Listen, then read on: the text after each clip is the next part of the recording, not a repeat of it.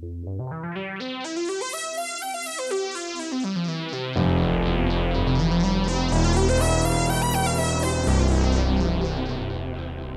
and welcome. You are listening to an informed take on current events brought to you by law students and staff of Queen's University Belfast. This is LawPod.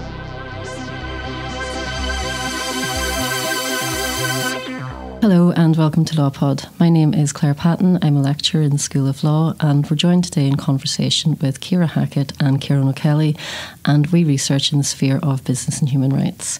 We're going to talk today about the intersection between human rights, business and the World Cup. Hi Ciara. Hi Clare, how are you? Not too bad. Hi Ciarán. Hi Clare, how are you? Grand. Okay, so who wants to kick off this conversation? I think myself and Ciarán are both looking at Ciara here, so it's obviously me then.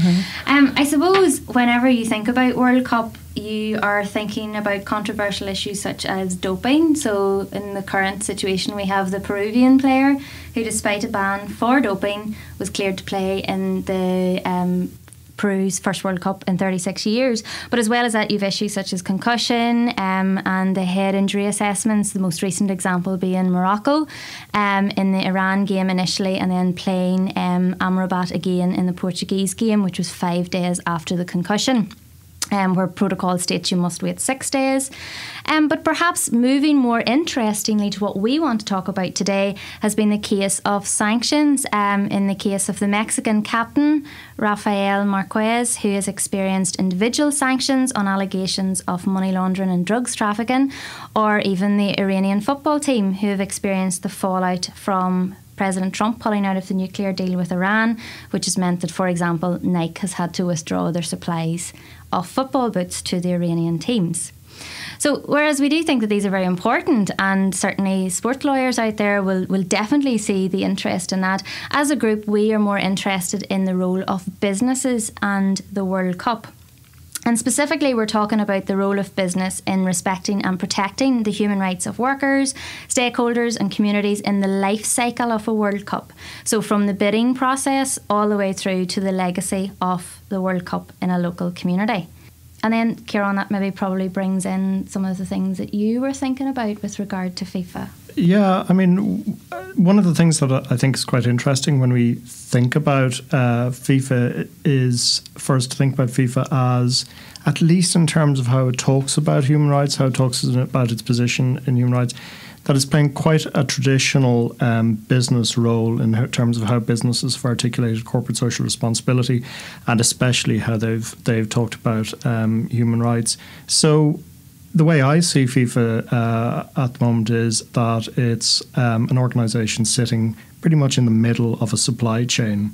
It's procuring World Cup infrastructure and events from a certain kind of supplier, in this case a nation state, and then it's delivering services to sponsors, TV companies, maybe services that we could say are reputational to sponsors, and entertainment services to TV companies, and ultimately to ourselves. So it's quite interesting, and kind of going on from that, FIFA is, I think, for all those of us who read in the space, very typically conflicted in terms of its position in a supply chain. Business and human rights is not easy. It's not easy for any supplier, for any procurer of goods and services.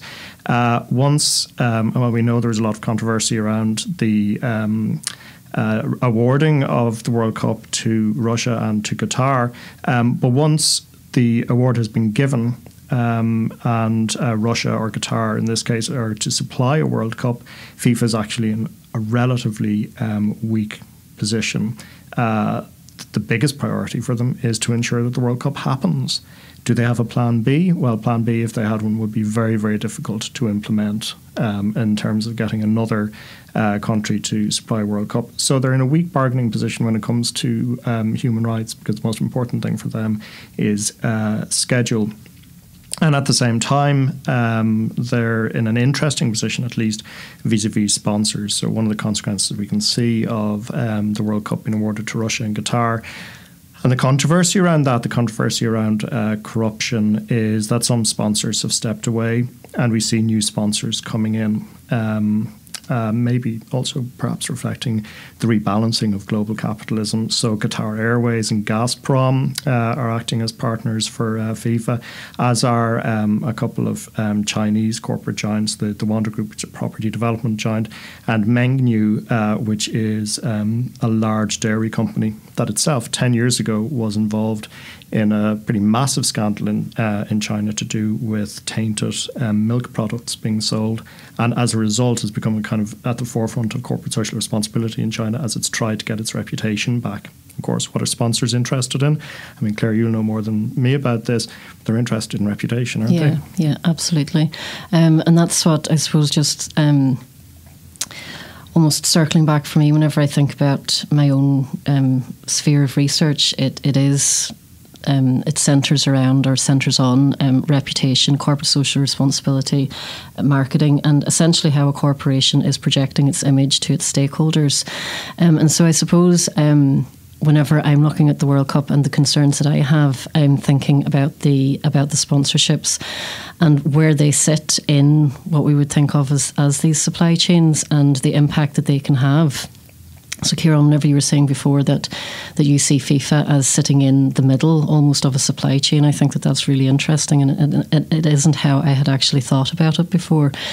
So I suppose whenever we think of the more traditional supply chains here, what I picked up on would be the two main sports sponsors for the kits would be Nike and Adidas. So Nike and Adidas sponsor 89% of the kits that are used at the World Cup. They're the two biggest sports manufacturers in the world, and their profits have been increasing year on year. Obviously, it's a very competitive market, and whenever we're looking at the figures that these two corporations are paying out to sports players, whenever we look at Messi and Ronaldo, the lifetime deals that those two players alone are worth. So these companies, obviously, whenever they're paying out the big money in sponsorship deals at one end, and you're tracing through the supply chain and looking at where is it that they're saving money and where is it that they're making money, spending money. And what's of interest is, despite these two companies both listing corporate social responsibility as being one of their main concerns and listing it very highly on their websites, and they do indeed comply with different corporate reporting, social corporate reporting, etc. Whenever you look through the supply chain to their suppliers, we can see that there is a trend in whereby they have moved their operations from China, which is where they had been based for quite a while, due to the low production costs, and they've actually moved their production from China to other Asian countries such as Cambodia, Vietnam, I think Indonesia, where they've been able to drive down the production costs even further. This is a really important topic for us to discuss whenever we're talking about the World Cup, because the gulf between the workers who are actually sewing these kits, so this is mostly women, the gulf between their working conditions, their pay and their lives, compared to the Ronaldos and the Messis. And I don't want to keep maybe focusing on two particular players. There's lots and lots of players. There's lots of clubs who benefit from the sponsorship, the big sponsorship deals. But I will actually link to some of the reports whenever this show goes out, where the listeners can read themselves of this disparity, where I think it's something like what Ronaldo earns in one day, a normal European worker, an average European worker would earn in 6 years. So you can imagine the disparity again whenever we're looking at the mostly women who are involved in sewing the kits. And so it really comes down to accountability and visibility, and what we can do as individuals who follow the World Cup, who are interested in the World Cup, what we can do to hold these companies accountable, what regulations exist at the moment that can help with this accountability, what we can do as customers, consumers and stakeholders. So Ciarán, just on that point, could you maybe talk us through some of the main regulatory instruments that do exist? Yeah, I suppose the main instrument is the OECD guidelines for multinational enterprises. I mean, what's interesting about them, I think, primarily is that they've existed for a lifetime. You know, they were first brought into being in 1976. Really, if you see them as arriving at a point where global capitalism is going through its new revolution in terms of supply chains and in terms of flows of capital, we get a kind of, on the one hand, a liberalisation of trade and of capital worldwide, and at the same time we get an attempt to consolidate expectations about how enterprises ought to conduct themselves, especially if you have a home state enterprise in an OECD country. How does it conduct itself in host states? And the OECD guidelines have been interesting as well, because they've been quite flexible. If you look at the different iterations, they've been rewritten every few years. 1976, they're brought into being, then 1979 onwards through the 80s and 90s and 2000s, and most recently in 2011. And they've brought in and borrowed off the language of instruments in their surroundings. So, for instance, on labour conditions, which of course is very important to FIFA, the ILO has guidelines, and the language of them was incorporated into the OECD guidelines. And more recently, innovations around business and human rights at the United Nations level have become have been drawn into the OECD guidelines. I don't know, Ciara, do you want to tell us a bit about that? Yeah, so as a group, we have done a little bit of work on the UN Guiding Principles on Business and Human Rights. And basically, they have taken the next step, so built on the OECD the guidelines for multinational enterprises. And really it reflects how, as capitalism and corporations have become more and more complex and powerful, there has been a greater need to engage with businesses and governments in a way to protect and respect human rights going forward. So from that then you have the UN Guiding Principles on Business and Human Rights. They sit on 3 pillars, and there's 3 main duties there. There is the state duty to protect human rights. There's the corporate responsibility to respect human rights, and there is a right to a remedy where there has been a human rights violation or a human rights impact, to use the language of the guiding principles. And what's interesting about this is the first time that you have this soft law principle which has come together between business and states, where there has been a consensus in terms of the language used and the aims and objectives of the principles. And that's something that feeds on through with FIFA. If you look at the advisory reports that FIFA have produced most recently in May and November 2017, you see that they are actually using this language of the United Nations Guiding Principles in their advisory reports. They reference the UN Guiding Principles, and they say that FIFA will be endeavouring to embed these principles into their operations and their respect for human rights. But there's a little bit of difference. So the guiding principles sit on 3 pillars, so the state duty to protect, the corporate responsibility to respect, and the right to remedy. The advisory report outlines a 4-pillared approach. First of all, to commit and embed human rights protections at an operational level, to identify and address adverse human rights impacts, and to protect and remedy. But this protection seems to be particularly as it relates to the media and to human rights defenders. And interestingly, they don't actually give a definition on what a human rights defender is, which is a bit of a problem in academic circles more generally. And finally then, to engage and communicate, which seems to be very much linked with the due diligence mechanism. Now, this in itself is quite interesting, because even though FIFA is not a corporation in itself, it's a not-for-profit private organisation, they are responding to the UN Guiding Principles as a corporate form. So they are showing a type of leadership there. And secondly, in committing to the language of the guiding principles, they're recognising this need to provide remedy in cases where there is or has been a human rights violation. But in saying all that, it does seem to be very much making conversation and raising awareness, as opposed to doing any real positive impact. So, Clare, maybe you could talk a bit about some of the issues that have befallen FIFA in the drive for World Cups, particularly in Russia and Qatar, particularly as they relate maybe to labour conditions or... workers' rights. Yeah, thanks, Ciara. I think that one of the things that was quite interesting whenever you were talking about the United Nations guiding principles there, whenever you spoke about soft law. So what we're essentially saying here is that they're not legally binding. So whenever we're talking, just to go back to the United Nations guiding principles, this is essentially 31 principles that make up the international standard to help prevent and address adverse human rights impact associated with business activities. And whenever we're looking at, as I was speaking before about the sponsorship and the issues, the human rights issues that we have associated with some of the sponsors in their supply chains, that's obviously one human rights issue, and then another one which you had just said there, Ciara, about the labour conditions of the mostly migrant workers who have been involved in building the stadiums. And again, these are really severe breaches of human rights. People have died in the construction of these stadiums. So in Russia, there have been 21 reported deaths, and in Qatar there were 10 reported deaths of construction workers. So we've got almost an inverse. We have extreme heat in Qatar and then extreme cold in Russia, and the protections that should be in place to protect these workers simply aren't enforced.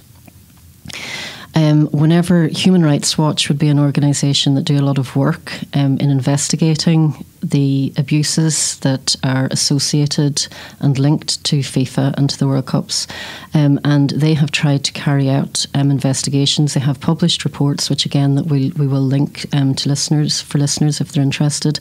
But they've had awful problems trying to access the sites in Qatar. So really, I suppose we need to look to the value of the different instruments that currently exist to protect different individuals who are susceptible to human rights abuses associated with the World Cup, be that the construction workers or be that the women who are sewing the kits, etc. So I think that's what the conversation needs to centre on. Ciara. Yeah, and I think that raises something very interesting, because traditionally when you had been bidding for a World Cup, countries typically seem to be more motivated to comply with international human rights obligations. And some of this, in theory, was due to the requirements of the bidding process. But aside from that, it was to build up international support on the world stage. But in terms of Qatar and Russia, this need for international support in terms of international human rights obligations seems to be less of a motivation. And it seems to be more a sense of national pride that they're in a position to host such a prestigious event. So Clare, you had mentioned there about the labour conditions in Russia and Qatar. But in addition to that, there is the status of these workers as migrant workers. So particularly maybe in Qatar, you have this system called the kafala system. And basically what the kafala system is that there's an employer who arranges for workers to come to Qatar and is responsible for them during their stay in Qatar and during their working practice in Qatar. Now, this employer can and has been known to, according to Human Rights Watch and the Business and Human Rights Resource Centre, which is a very useful resource for anybody interested in this area, they would say that there's been instances where these migrant workers have had their passports seized. They haven't been able to leave their jobs, they haven't been able to leave the country. And this contravenes the International Convention on the Rights of All Migrant Workers and Their Families. Now, in saying that, this convention has neither been signed nor ratified by either Qatar or Russia. Now, that doesn't mean that they're in a minority. The UK and Ireland and Western Europe generally have not signed up to this convention. But it is of interest here because the allegations of mistreatment of migrant workers in the building of the stadiums all point to a contravention of a number of articles within the convention, including those that relate to the rights of workers to leave the country, the prohibiting or withholding or destroying of passports and so on. This leads on to issues of modern slavery. Now, we do have UK legislation on this in the form of the 2014 Modern Slavery Act, which we can link for anyone that's interested in this after when the podcast is broadcast. But it also raises some issues as to the voluntary aspect of employment in itself. Yeah, I mean, this is it's the interesting thing about the study of law is at the background here, we have real people. We have real situations and profound social problems. We all supply labour involuntarily to an extent because we need to feed our families, we need to earn money. But the parameters of what it is to supply labour voluntarily are, of course, very, very different in different environments, and indeed not just in different jurisdictions, but within jurisdictions in different situations. Those of us who are relatively privileged to have stable contracts that we can, supply notice on and go elsewhere are, I think, by any reasonable measure, supplying our labour voluntarily. But construction workers in Qatar, for instance, they're supplying their labour, they're under a contract, they're getting paid to an extent, although there are big problems of trafficking fees there. But fundamentally, when the contract comes to an end, they're going to be deported. And so that raises issues around how voluntary this is. Yeah, I would just, I suppose, maybe question the simplicity maybe of the fact that they are just deported. Again, going back to Human Rights Watch and one of their reports, they reported that whenever they tried to interview workers in Qatar, they found it almost impossible to actually access or get information from the workers. And in fact, where in one of the sites they were able to speak to a Nepalese construction worker, and he answered the questions, and he answered the questions truthfully. The consequence of that was that he was fired, and he was then ordered to get back on the plane to Nepal, which, as you say, should have been a straightforward deportation. However, along the way, somebody realised that this worker no longer has a work sponsor, and therefore he is there illegally, and so he was thrown in jail because of that. So the workers aren't just facing deportation, they're actually facing being put into jail. Also, whenever we're talking about them arriving in the first place, they're told that they have almost like administration fees that are going to be the equivalent of maybe $200, and then they find that whenever they arrive in Qatar that these administration fees are like $2,000 plus, and so they at the very outset are owing their employees maybe 2 years worth of wages. And so you combine all of these factors where they're in debt to their employers, they face being put into jail if they're fired, never mind simply being put back in a plane, put on a plane rather, to their home country, which in some circumstances might actually be a relief to the workers.